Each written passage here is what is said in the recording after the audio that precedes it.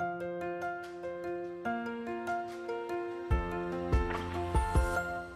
everybody. This is Pascal from Neutrality Studies, and I'm joined today by Karl-Thomas Habtom-desta. Naman is a Swedish PhD student at the University of Cambridge. He was previously a guest researcher at the Swedish Defense University, and his research in general focuses on Swedish post-World War II military and diplomatic history. His work appeared in various academic and popular journals. He worked on a history documentary research project, and he also was a research assistant at the Center for Geopolitics. So, Naman, thank you very much for joining me today. Thank you for the invitation. Naman, you reached out to me recently because you're editing a book about neutral states and their relationships in the Cold War, and you are particularly skilled about Sweden and Swedish foreign policy. You're yourself a Swede, and you've been looking very closely at what Sweden is doing with NATO, right? Sweden is trying to join NATO, and you wrote a very interesting article recently that you published online. So could you maybe tell us where this Swedish accession to NATO is standing today, and how this whole process over the last year has been going? So at the moment, the situation's up in the air, to be honest. The Turkish government, Erdogan in particular, has said that at the current moment, he's not going to approve Swedish membership. He sort of hinted that maybe he'll allow Finland, but not Sweden. And he made this contingent on whether or not Quran burnings are going to be legal in Sweden. Of course, it's not the first time he said no and then sort of said, well, we're open to it. So it still remains a possibility that Sweden will ultimately join, although it's probably the least sure it's been so far. Going back about a year, when Sweden did announce its application to join NATO in May of last year, we saw a similar thing where as soon as Sweden announced, having expected a rather rapid accession, probably to be completed by July at the NATO Madridden summit in July of last year, soon after Turkey announced that it was going to oppose it. And at that time, he used equally quite strong language, saying there's no point of sending Swedish or Finnish representatives to Ankara to even discuss the matter. But then by July, they said, we're now actually open to it. And they signed a trilateral memo saying that if Sweden and Finland did certain things, then it would actually approve it. Since then, it's sort of gone back and forth a bit, at times saying we've gotten positive signals, for example, changes in terms of terrorism-related laws, willingness to extradite certain individuals, and I think the most tangible being Sweden re-allowing arms exports to Turkey, which had been suspended since 2019 following the Turkish incursion into northern Syria. Beginning really in November last year, the situation has worsened again. We saw, for example, a couple of extradition requests that were denied. So in Sweden, extraditions are not decided by the government itself necessarily. It's usually a judicial decision, which the government can then choose to carry out or not. And there were a couple of cases, including an individual that Erdogan had named himself in a press conference with the Swedish Prime Minister, 𝗏𝗏 And this man his extradition was then denied. At times, Turkey has also announced that they wanted more people, so it's not been a fixed number of extradition requests, at least in the public domain. We don't actually know what's going on behind the scenes in terms of formal requests. At times, Swedish government suggests that there haven't actually been any formal requests or formal lists. At times, saying, "Well, these are the names we have," but it's been sort of shifting on the ground. Because may I just ask? Because the issue is Turkey can block with its veto power Swedish accession, right? And Turkey has said very adamantly, you have to fulfill a little checklist in order for us to actually agree. And some of these things are actually like extraditing Turkish nationals who are accused by Ankara of being part of the Kurdish terrorist group, right? And Sweden has been basically a safe haven for them so far. And as you're saying now, Sweden, the judicial process is judging that these people actually do deserve Swedish protection, right? Correct. There's two groups. So one are the Kurds, some Kurdish people in Sweden. Another is also people who are alleged to have been involved in the coup attempt in 2016.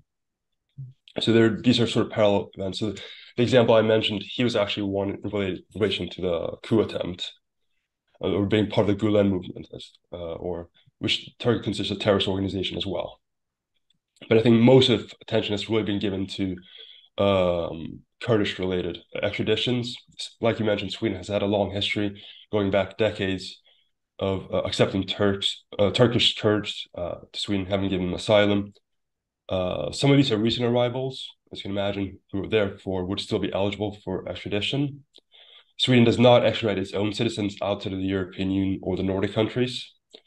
But some of these people are obviously on some sort of visa or refugee status, or at least have applied for refugee status. And now, denied. yeah, and now Sweden has actually signaled its willingness to at least try to live up to these demands, right? So the political pressure that Mr. Erdogan is putting on Sweden seems to be, at least in terms of like political dialogue, seems to be successful in convincing the government to at least try to somehow live up to these requests. But it's actually the independence of the justice system that's blocking whatever is going on in terms of extraditions. Correct. I think the issue the Swedish government is facing is that the Turkish government at times have come with a very precise list of individuals they want. So they'll say, we want A, B, and C. And the Swedish government isn't really in a capacity to do so. I mean, at least not to do so legally or without any questionable measures. I mean, there have been some sort of parallels before. So in I think 2002, 2003 or so, the Bush administration had pressured the Swedish government to extradite 2 individuals to Egypt, and under threat of sanctioning the entirety of the European Union. And in that case, Sweden actually did do it. But in the current situation, there's no legal mechanism to say, well, I, the Prime Minister, am going to sign the extradition of these people without any judicial oversight. So, and how is Turkey taking this? Because there's one more development now, that about 2 weeks ago or 10 days ago, there was this Swedish national who burned a Quran in front of the Turkish embassy in Stockholm, right? And this caused major uproar in Turkey. Where is that discussion standing now? So that's actually caused both a domestic political issue, but also a bilateral issue, and also relation with this wider Islamic world, actually. Beginning with the bilateral one, so the latest thing Erdogan has said is that as long as Sweden allows Quran burnings, it's not going to let Sweden into NATO. And the government has sort of drawn a red line saying, well, we're not going to change our freedom of speech laws, and that the religion aspect is not a part of the trilateral memo. There have been moves, for example, to whether or not membership of terrorist organization should be criminalized, because it's a slightly different issue, since in Sweden it's been debated, well, is membership the same thing as committing an act of terrorism? And this sort of created issue when it came to ISIS. And they're now advancing that type of legislation.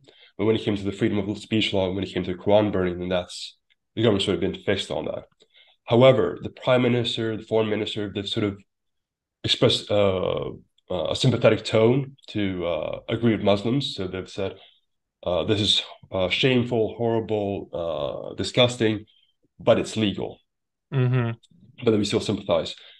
However, domestically, this sort of created a rift within the broader right-wing parliamentary grouping, since the government consists of 3 parties, the moderates, the Christian Democrats, and the liberals.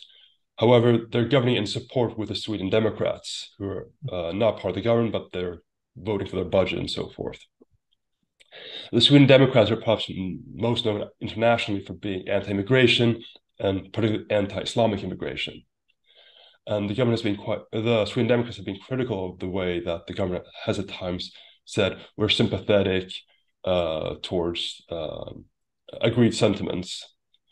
And yet, for example, the leader of Sweden Democrats saying, 𝗏𝗵𝗍𝗀 𝗏 saying, there's no reason to mollify. Like in Sweden, it's allowed to burn a Quran, a Bible, or even a Pippi Longstocking book.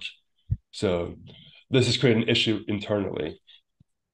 Now, much more broadly, this has created problems with other Islamic countries. So the Swedish ambassador to Indonesia, for example, was summoned by the Indonesian government.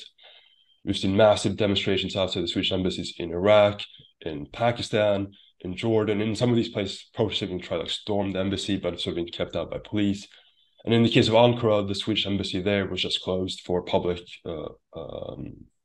access. And I think the consulate in Istanbul was slightly scaled down for just for certain tasks. It wasn't open to the general public. And I think this marks a slight shift in the general rhetoric so far. Until now, a lot of it has been sort of Erdogan-Sweden relations that sort of defined the whole thing. I think a lot of the perspective in Sweden, but also within the wider NATO community, has been, well, this is just about Turkey's upcoming election. Erdogan just wants to be in a strong position. One of the things that happened a few days before the Quran burning was there was an effigy put up by Kurdish Solidarity Group in Stockholm, hanging Erdogan upside down, sort of signifying, well, you're going to end up like Mussolini for being a dictator. This was again seen sort of a personal dynamic, but now this sort of moved over to Quran burning. This sort of inflamed the wider relationship.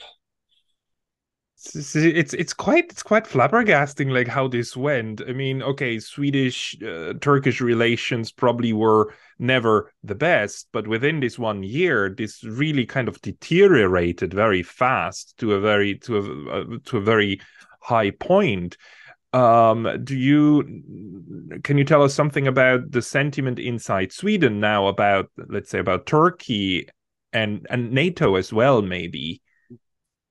So this is actually a paradoxical development. So on the one hand, support for NATO has continued to increase throughout, but of course, attitudes towards Turkey has deteriorated. And it's worth noting that Sweden has not had a necessarily positive view of Turkey for several years. And it's nothing unusual. Sort of viewed as a flawed democracy or oftentimes a non-democracy. And Swedish government has officially been quite supportive throughout the years of Turkish membership of the European Union, although in terms of the general population, that's probably not as supportive. There was a poll that came out, I think in early January, asking people, do you support NATO membership? And separately asking, what should Sweden be willing to do in order to accelerate this?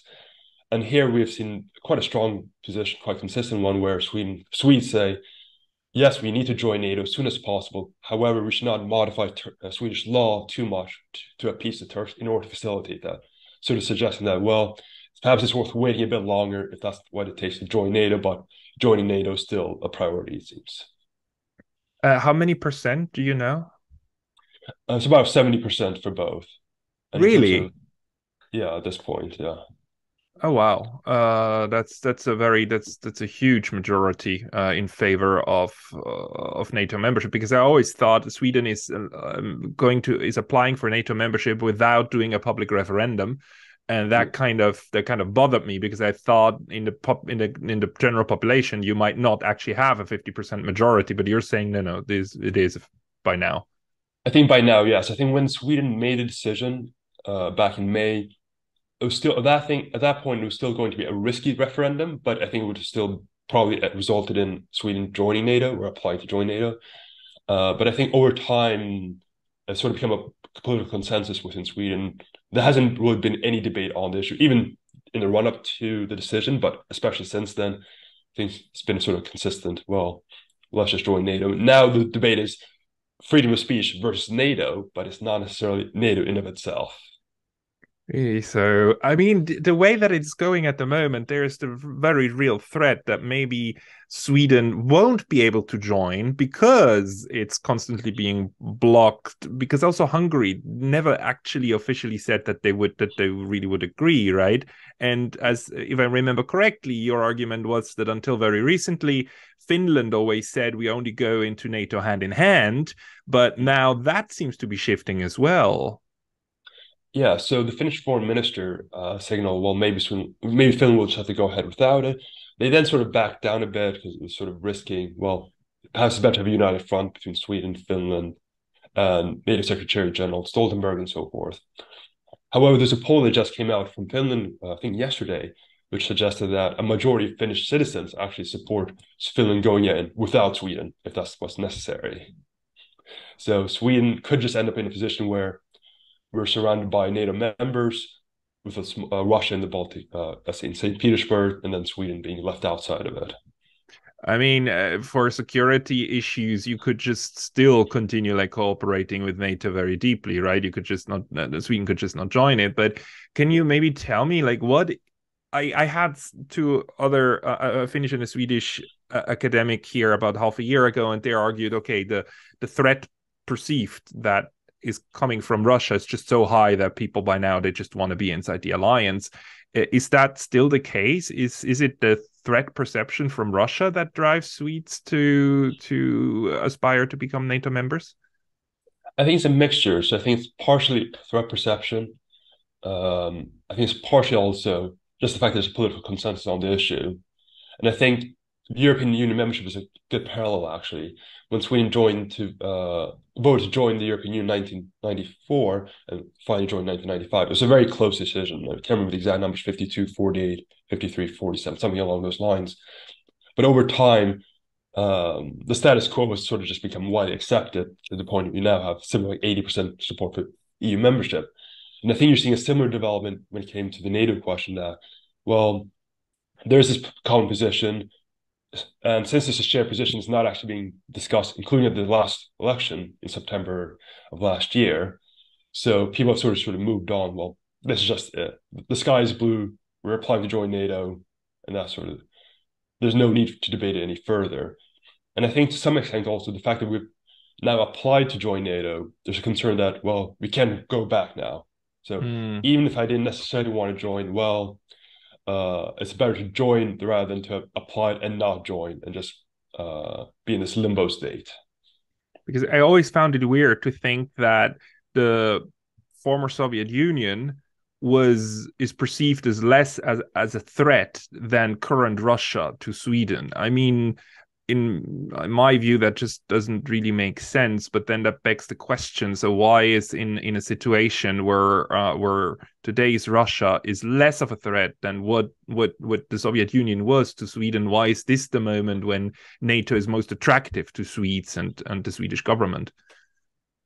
I think so one reason would be I think the media atmosphere has just become extremely hostile towards Russia. Anything that could be perceived as pro-Russian could be, for example, even calling for a negotiated settlement when it came to Ukraine. A lot of that sort of being alleged of being a form of pro-Putinism, essentially. Just to give one recent example, was the Sweden Democrats back in, it would have been, I want to say January 2021, perhaps, or maybe January 2022. But in any case, before the conflict in Ukraine, where the Sweden Democrats had as part of their position, let's just maintain a balance of power in the Baltic Sea. And they were basically, balance of power basically means being pro-Russian. So I think this is the sort of atmosphere that's sort of been established. From a strategic point of view, I think some believe that during the Soviet Union, sure, there was a greater threat, but joining NATO would have also been a greater threat. Whereas now, because Russia, in a sense, is weaker, it's also easier to join NATO. So it sort of created a paradox situation where practically it's easier because Russia's weaker, but then also at the same time, with general consensus, well, Russia is also more dangerous.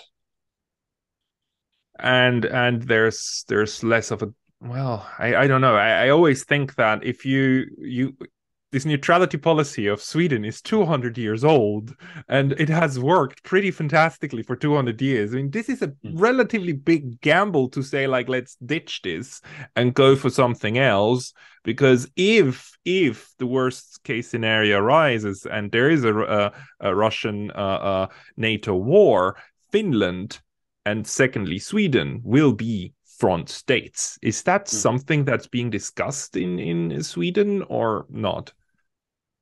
I think there's an assumption at the moment that if Sweden becomes a member of NATO, or Finland for that matter as well, there basically won't be war. There's this sort of impression that if you're not a member of NATO, you'll be invaded. And that an invasion is almost a guarantee. And oftentimes in Sweden, this is called an island called Gotland, off the coast of Sweden, which is, I think some people might know, that's where the Nord Stream 2 gas pipeline sort of went nearby. And there's sort of a perception that joining NATO is sort of guaranteed to no war. And I think that's sort of the rationale that's oftentimes being brought forward at the moment. Okay, so, and but at the same time, there's also discussion of increasing the military budget, so possibly 3% or 2.73% GDP being spent on the army. Sweden did bring back partial conscription before, but partially expanding that. So there's just a general desire to militarize, but also a view that there's unlikely to be an invasion of NATO in general.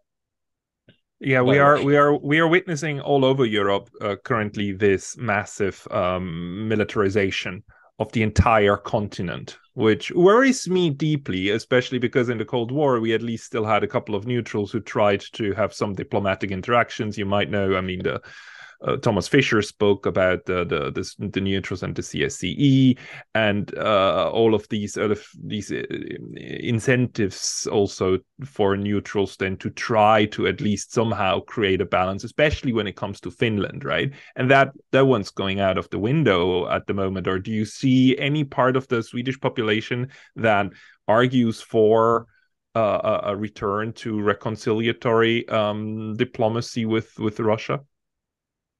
No, to be honest, not really. So to the extent you can argue this is an attitude towards Putin versus Russia, I mean, I think that can to some degree be debated, but in general, I think Sweden has quite a negative view of all things Russian, really. It's very difficult to imagine. Although when it came to the sort of mediation effort, I think this actually has great impact for Sweden outside of Europe, actually. I think Sweden had a very marginal role recently when it came to between the West and Russia to begin with. I think Finland perhaps had a bit more on that front, and even during the Cold War, there were times like during the 1970s when Sweden was quite active in terms of nuclear disarmament issues, but ultimately it became a bilateral Soviet-US issue, so I think Sweden was quite marginalized. I think where Sweden excelled quite a lot was in the Third World.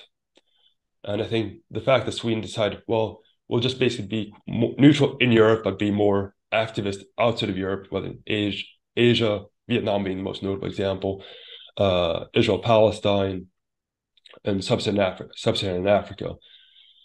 That's the question where I'm most curious to see, will people outside of Europe consider Sweden to be a mediator anymore? We still have our embassy in North Korea, for example, where Sweden is a protected power for the US, Canada, and Australia. Will that still be a lasting thing? Will Sweden a few years ago was involved when it came to a ceasefire in Yemen. Will that still be a viable future? We'll see, but I'm more skeptical of that. And when we now look at this kind of strange irony that we have Sweden, a former neutral that tries very hard to join NATO and is strongly anti-Russian, and we have in the south Turkey, which is a NATO member but hasn't really put a lot of sanctions on Russia and is blocking Swedish membership. Is this the situation also being discussed inside Sweden and in the government? Are people finding this weird, or is everybody focused on the current events about the Quran and free speech? I think people are very narrowly focused at the moment. I think a good example is the fact that Turkey all of last year was threatening another invasion of Syria, for example. And this was something that animated Swedish, like I said, caused the arms export ban in the first place. As far as I'm aware, there's been no public statement on the issue from the Swedish government, and it ended up not happening. I mean, there were a few airstrikes, but there was another ground invasion. But in any case, Sweden didn't say anything on the issue. The various times, for example, when Erdogan did meet Putin, or has even said he wanted to meet Assad of Syria, Again, Sweden has been very quiet. This thing's very narrowly focused, and is afraid of, I guess, causing another issue of contention. If Sweden complains, for example, about Turkey not imposing sanctions, then that might just be another thing complicating Sweden's application to NATO. Right. And there was recently, about a week ago, there was an article in, I think, either in Foreign Policy, written by the former Secretary General of NATO, 𝗏𝗏𝗏, who kind of contemplated that, oh, if Turkey doesn't start to play ball, then maybe Turkey might be expelled from NATO in order to allow for Finnish and Swedish membership to happen. He very clearly says that's not the goal, that's not what we want. We want a Turkish membership, of course, but it's 𝗏𝗏𝗏 who said that in an official publication. Do you judge this to be actually an option, or is that just a brain fart of a former general secretary? I think it's extremely unlikely. I mean, in the case of NATO in particular, there's no expulsion mechanism in the treaty. So in a technical sense, that's not possible in the current framework. John Bolton, for example, has more recently said that, well, maybe we should just dissolve NATO and reestablish it without Turkey.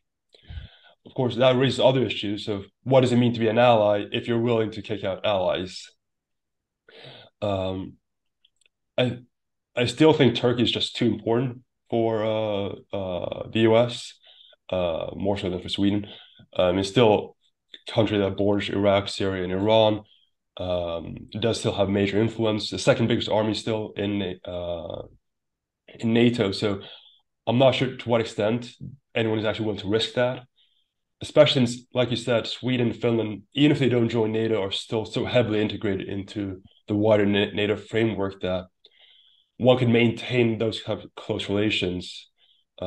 Just to give one concrete example, the Swedish government announced it's going to be participating in a NATO Baltic Sea effort when it comes to air control, essentially, and flight-related issues, joint air patrols, and possibly joint ground troops deployments in the Baltic Sea. Now, just looking at the flight patrols, this is a very regional issue. This is not going to involve Turkey in any case. So you might just have a situation where NATO members are partnering with Sweden, Finland, and then keeping Turkey for other related issues. Whereas expelling Turkey or moving away from Turkey risks actually pushing Turkey closer to Russia, China, Iran, but also other essential US allies like Saudi Arabia or Egypt, who have been not as closely aligned as Western Europe has been. Right. And I mean, for every practical purposes, there's other ways to achieve basically the same outcome. You would is anyone talking about a very old idea that also never materialized, but I think people must still have it on their mind somewhere, which is a Nordic defense community? Is any of that around? At the very beginning, like in March of last year, there were some small voices that suggested maybe a Swedish-Finnish mutual defense treaty, but I think that was quite quickly dismissed. I think the most clear statement on the issue has been the Finnish Prime Minister, Sanna Marin, who at one point late last year said, without the US, Europe doesn't have any security. So there's this view that really it's the US that matters, that it's not really NATO, it's just the United States, in a sense. And then NATO is a mechanism of being with the US. Right. It's being in the US camp. I think one minor thing that sort of occurred, which I think is purely theatrical, was when Sweden and Finland applied to join NATO, several countries, Denmark, Norway, the UK, Iceland, offered security guarantees to Sweden and Finland during the accession process in case if there was an attack on by Russia. But there was no risk of that ever happening, and there's no real deterrence coming from Denmark, for example, being able to being a handful of countries being able to secure Sweden and Finland in that case, any more than the two countries on their own. In a sense, you're right. I mean, it is a lot of theater, because like countries go to war not just because you're in a formal alliance. They go to war because they seriously dislike what others do. Belgium was not in an alliance with anyone in the First World War, and still countries decided to go to war over it. They were excluded. Belgium was neutral, but the whole war basically then started over Belgium being invaded by one, and the other one said, so this is the red line, we stop it, and we go to war. So in a sense it is theater, isn't it? No, absolutely. And I think one thing that hasn't been discussed whatsoever in Sweden has been, what does Article 5 actually entail? I think the sort of conventional wisdom is, well, an attack against one is an attack against all, therefore the entire alliance is at war. But if you actually read the article itself, it just says each country can choose how to help. Yes. So it seems that to a large extent, it's sort of formalizing the sort of covert relationship Sweden already had, but also being more of a signal towards Russia I rather find than it actually any conflict. I find it so ironic because if you compare Article 5 of NATO with Article 16 of the League of Nations, Article 16 of the League of Nations is actually much stronger. It's way more straightforwardly formulated that these countries then have to commit military equipment to the defense of the others. Article 5, you don't. You don't actually have to. And there's a similar issue, since you mentioned the Nordic defense alternative. There have been some people, again, this very early on, didn't last very long, about whether the European Union offers a mutual defense component. And the Swedish government has at various points said, since I want to say the early 2000s, that Sweden cannot be neutral on a European Union conflict. That if an EU member state is attacked, Sweden would not be neutral. And there was some pushing for example, the Social Democratic Youth Wing, I think, or at least part of their championship, pushed for using the EU as a mechanism of mutual defense rather than NATO. But again, that was quite quickly dismissed. And as we're seeing now, there's a convergence between the EU and NATO that's almost entirely overlapping with a few exceptions. That's true. And there is the so-called Irish clause, which would allow members of the Common Defense and Security Policy to opt out of militarily help in case one was attacked. But one of my main points is you can only be neutral if you want to be neutral. If you don't want to be neutral, you're just not going to be. You're just going to give it up. That's why Ukraine will. There is no Ukrainian neutrality unless the people in power in Ukraine and the government in power in Ukraine wants it to be that way. So, and it seems that Sweden is done with it. 200 years is enough. Indeed. One thing I would modify is that arguably neutrality ended in 1995 when we joined the European Union, and since then it's really been non-alignment. Yeah, right. But I think in the conventional mindset, even in the Swedish population, neutrality and non-alignment has sort of been used interchangeably. And yeah, both are now essentially dead. Although from the policy perspective, it's really non-alignment that's now finally being buried. Right. Then again, when we look at history, Sweden was never neutral because it wanted to be. It was always neutral out of a lack of options. Even in the Second World War, they weren't neutral because of a belief in it. Sweden was neutral because there was nothing else to be. So we will find out if the new Cold War, as we are experiencing it now, is going to play out in the same way again or not. Naman, we will certainly stay in touch and hopefully talk again. Thank you very much for the insights. Thank you very much. Enjoy this conversation.